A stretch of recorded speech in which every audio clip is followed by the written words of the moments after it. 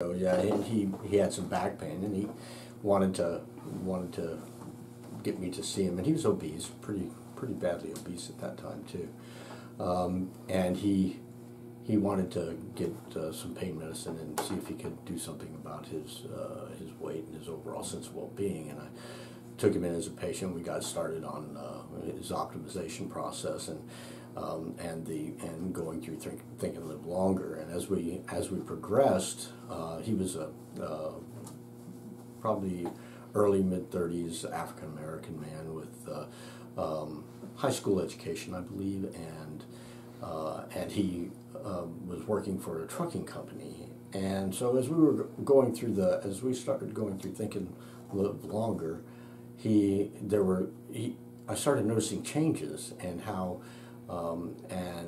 he under certain advices that I gave him, he actually changed jobs and looked for better, and continued to think and actually look for better station and better outcomes for his work and getting better money and all that.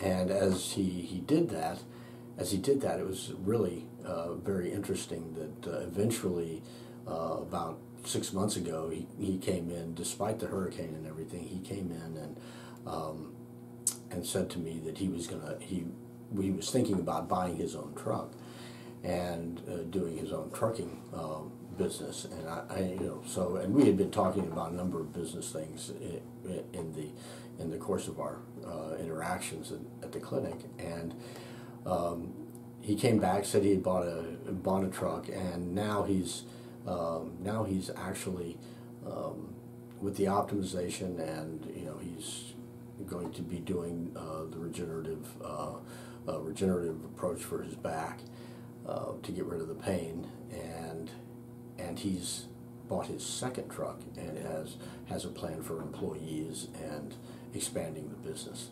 So, and yesterday when I saw him in clinic, he was saying how reading through Think and Live Longer, everything in there had inspired him to create and go in this entrepreneurial direction, and it was, for me, very gratifying to see a young man get an idea that maybe a spark of an idea from not only the book, but maybe a little bit of the counseling that I did with him reviewing the book, and he looks like he's going to be extremely successful in this endeavor.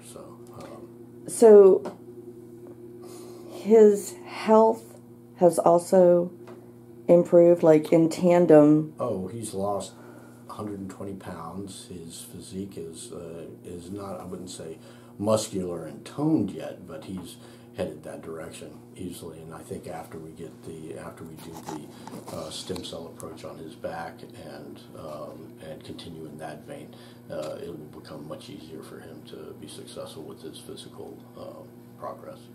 It's pretty cool that you're not only helping people achieve their optimized health status, but they're able to take that information and leverage it in other aspects of their lives.